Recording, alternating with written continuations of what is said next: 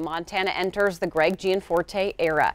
The businessman and former U.S. Congressman was officially sworn in as Montana's 25th governor. MTN chief political reporter Mike Dennison takes us there.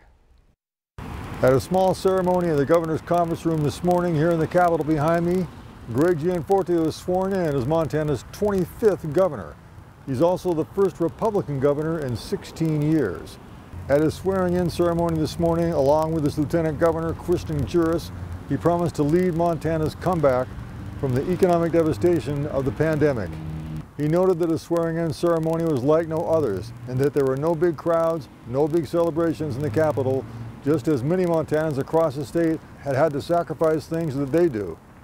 He talked about the new heroes of the pandemic, such as frontline healthcare workers, first responders, teachers, and parents staying home to teach their children during the pandemic.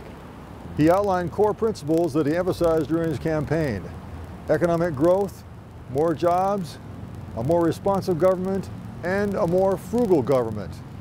Gianforte closed his opening remarks by saying that he believes there's more that unites Montanans than separates Montanans, and he offered to work with people of all political stripes to advance the state. In Helena, I'm Mike Dennison for MTN News.